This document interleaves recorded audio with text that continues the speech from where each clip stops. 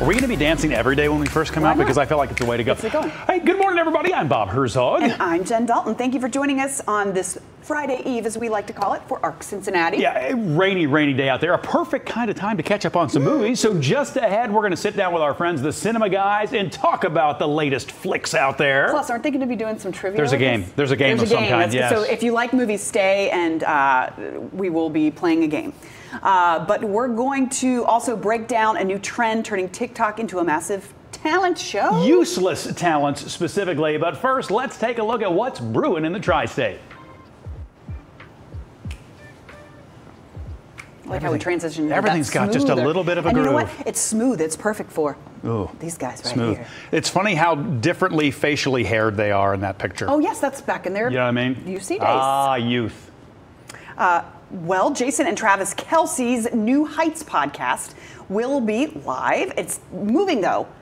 Inside, it was going to be at Nippert Stadium, but because of the weather, it's going into UC's Fifth Third Arena. But here's the catch. The arena is 1/3 the size of Nippert. Of course, it's a lot smaller in there, but all tickets already purchased will be honored. General admission tickets will be seated on a first-come, first-served basis. A post from the podcast says, the intern who forgot to check the weather app has been reassigned. The Kelce brothers will be joined by Bengals quarterback Joe Burrow. Also, Orlando Brown is going to stop by. Plenty of other surprises. And the Lumbaby games will go on and begin at 7 o'clock. The podcast itself starts at 9. Now, a video posted by Barstool Cincinnati appears to show one Jason Kelce shooting darts at Uncle Woody's Pub.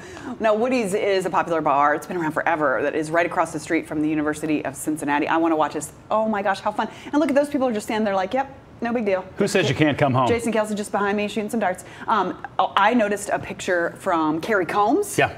With, oh, there it is. I didn't even know he had it in the show. Tanner look at Tanner. Like he just knew that. He knew that. Bang, boom. Hanging out with Jason last night, and that is Woody's, right? Uncle Woody's? I think that's pretty so. Cool. Yeah. I just think it's neat that they're not only just coming back to campus, they're just going to pop into Nippert, and that's going to be all. You know what I mean? Right. They're hanging not out. Nippert anymore, Fifth Arena. But they're going probably to their old stomping grounds and their old haunts and all that kind of thing, and taking some time with folks.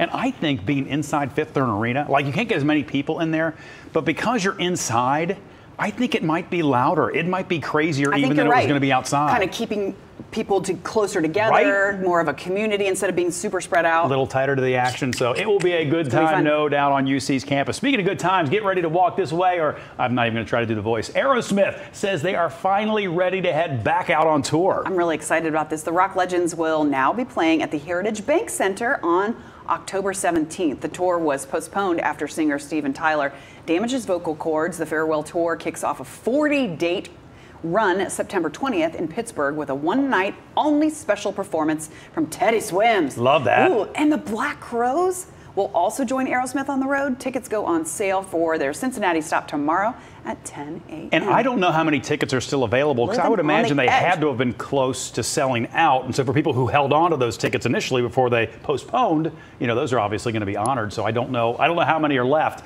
but I do know that people have been waiting for this tour to come back for a long time. When you hear Steven Tyler sing, like, of course, his vocal cords at some point are going to have a problem, because I don't know how he hits and does some of the things with his voice that he does. Have you ever seen them in concert? Yes, I have. I thought you had. Back in the day when I worked for Sony Music, they were on one of the labels, so I got to see them multiple times. Good show. And oh my gosh, it was. I mean, of course, everybody knows who Aerosmith is, but you tend to forget how many amazing songs they have. Right. And so I went to the show, and afterwards I'm like, I got to go get this album. I got to go get this one, because it was just incredible. Coming up with a playlist for them has to be difficult in the sense of, what songs are we not going to play? You know what I mean? Because people want to hear the hits, they want to hear whatever, but you can't get to them all. You can't get to them all. Now that was 20-some years ago, but they put on an incredible show, just incredible. It'll be a great time, I have a feeling. It will.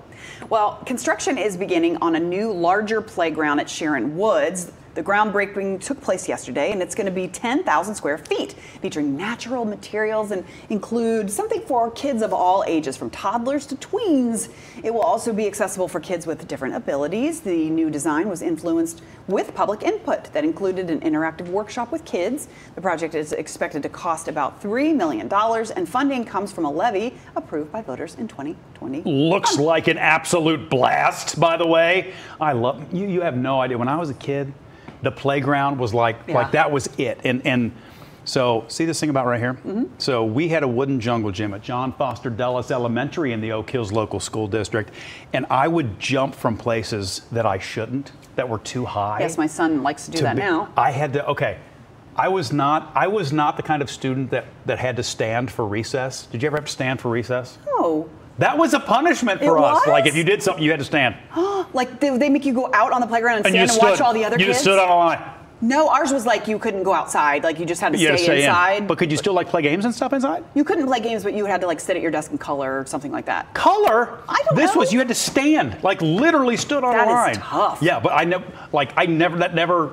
really. That doesn't shock me. I was a pretty good rule follower, except for the jumping off of high things. Bobby, and don't that's jump. one of the few times I had to stand for recess. No more jumping off a thing. I'm surprised they got you to actually stand in one place for 20 minutes or whatever. Look at me right now. I can't stand still right now.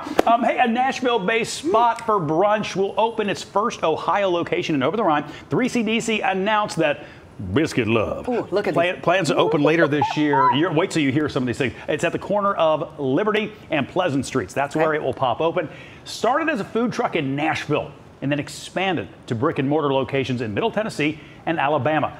The menu includes breakfast and lunch foods, including Bonuts. That's probably what you saw there right at the beginning, which are fried biscuit dough with toppings.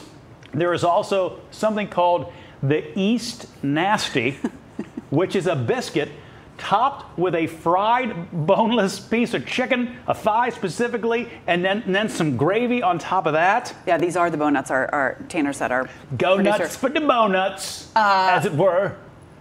Get the biscuits and the honey sauce. My goodness, the honey sauce. I know. I wish I could sing right now. I know. I want you to sing that because they could sue me. What is the place that used to be in OTR? It's still down. Boomtown? Boomtown Biscuits. It reminds me a little bit of that. And there is still a Boomtown down in somewhere in northern Kentucky. Yes, because I went to it. I can't remember the location. Maybe something. I went to it not long ago and it was delicious. Yeah. So I know that one's still out there, and that will maybe fill the biscuit void in OTR. Maybe we'll have to do like a live broadcast from this place when it opens. I bet you could. Yeah, I bet you could pick one of those up and throw it, and I could catch it. You know, like do with the hibachi? Yeah. Okay, we'll try it. That'd be great. Let's do that. That sounds good. Now I'm hungry. So Sure, you could stop watching now, but let's be honest, you want to see more. So click some of those links, or better yet, go ahead and tap subscribe. That way you'll catch more content from Local 12.